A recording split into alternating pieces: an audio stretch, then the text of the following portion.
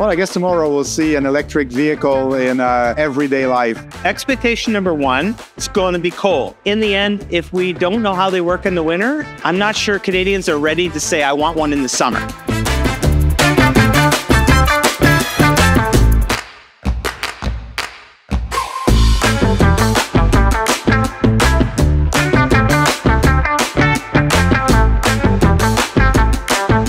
Everything went great until we hit about 6%, and then it kind of started to slow down, and it kept slowing down until we got all the way to 0.